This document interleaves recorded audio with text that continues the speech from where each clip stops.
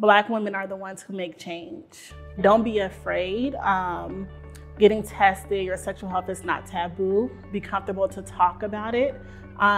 Loving yourself is also loving your sexual health.